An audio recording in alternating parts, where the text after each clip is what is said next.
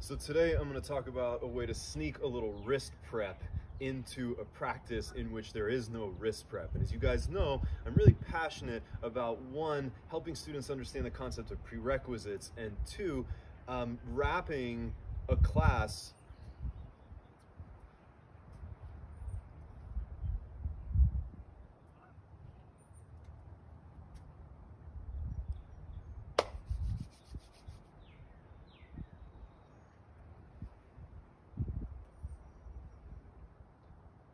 I'm going to share with you a super secret technique for secretly doing wrist prep in a yoga class in which they do not do any wrist prep.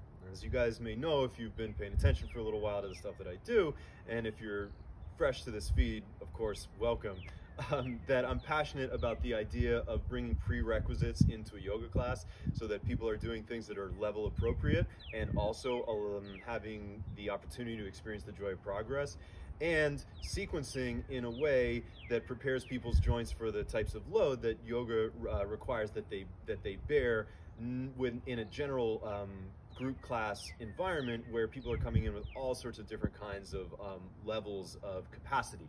So I'm passionate about wrist because I've been through a lot of wrist stuff myself. I played sports and I broke my wrist twice, and was never really taught wrist prep, and that brought up some issues. I'm actually dealing with a wrist injury on the left side, which is just from a really unfortunate accident. So it's kind of ironic because it's like I learned all this stuff and really bulletproofed my wrist, and then I fell off a wall.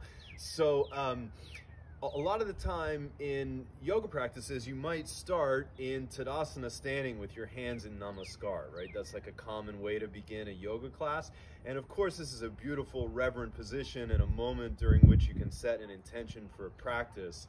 And an intention I've been using in my own practice lately is just to use a very simple mantra, which is I love you. And I know that might sound a little like flighty or whatever, but I do struggle with a lot of like negative self-talk and whatnot, and just because I'm a human being. And so sometimes I'll set the intention at the beginning of a practice that if that voice starts to rear its head, I just have to say I love you. It's almost like reminding myself to breathe. It's the same idea, I love you. And sometimes I'll start a practice with a loving kindness meditation, so I've sort of tapped into that feeling. Anyway, here's how you can secretly prepare your wrists while standing in Tadasana and setting your intention with your hands in prayer or Namaskar. A way that you can do this is utilizing the magic square from Katonah Yoga and adding on top an element of progressive and regressive angle isometrics from functional range conditioning. So I think this is a pretty cool integration, and I start a lot of practices this way when I teach. So the magic square is just like a tic-tac-toe board. There's a bottom row, a middle row, and a top row, and then there are 3 columns, and it gets cut into 9. So this is a nice way to bring yourself into your body, and also start to wake up your hands and wrists and make a little space in the joint before you bear weight on your hands. So bring your hands into prayer position, into Namaskar. And when you do this, it's tempting to kind of drop your head because that is a reverent position. But if you do want to drop your head, first bring your chin back and then just make a little tuck so that you're not sacrificing spinal integrity. And then start by just pressing your hands together enough that you feel that there's some action in your hands. And as you do that, pull your shoulders downwards and backwards. And it's not that that's the only position your shoulders are allowed to live in, but this is going to help bring stretch into the areas that you need in order to prepare your wrists. And then we'll magic square the hands. So for 1, press together the center of the base of your palms. And as we move to each subsequent point, keep the pressure in the previous point. For 2, press together your index finger knuckles. For 3, go over the top of your hands and press together at the middle of the outer edge of your hands. Keep the pressure on the other points, and also notice if your 2 thumbs are trying to do 2 different things. For 4, go up and press together at your pinky finger hand knuckles. For 5, press together the center of your palms. 6, press together the fleshy part of the base of your thumb, the mound of Venus. And as you do that, feel for rotating your pinkies up, your thumbs down, and see if you can get a little bit of a cleaner fold into the wrist without sacrificing the shoulder position that we started. For 7, press together in between your thumb knuckle and your index finger knuckle. Remember to keep the pressure on all the other points. Ramp up the pressure when you go to 8 and press together the outer edge of the base of your wrist. And then for 9, go to index and middle finger knuckle. Push those together.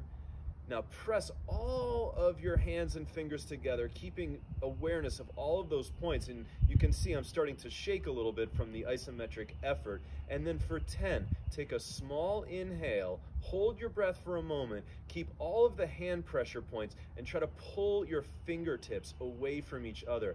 And you'll immediately feel that there's an activation in the muscles in the backside of your wrist and an intensification of the stretch in the forearms. And as you're doing this pull away of the fingertips, reach the base of your forearms towards the ground to increase the angle of wrist extension.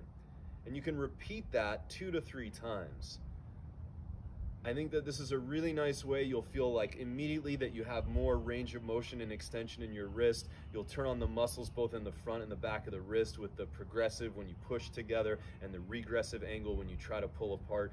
And you'll also get a really great, you'll be able to gain some insight really about what part of your hand doesn't connect as well as the other parts of your hand. And you'll also be able to track from your hand all the way up the energetic lines of your body into your shoulders and chest, and you'll be able to source the root cause of why it may be hard for you to equally load your hands. So again, every exercise gives you the opportunity to gain insight beyond just the individual exercise. It's always about what sort of reflection and mirror the movement provides, more so than like, does the movement look perfect?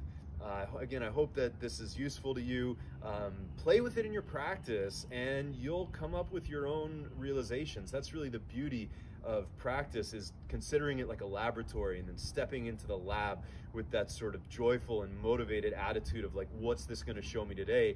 And it might not always show you something that you want to see, but it's important to acknowledge all of the things that your practice reveals to you so that you can step forward in a more wholesome way.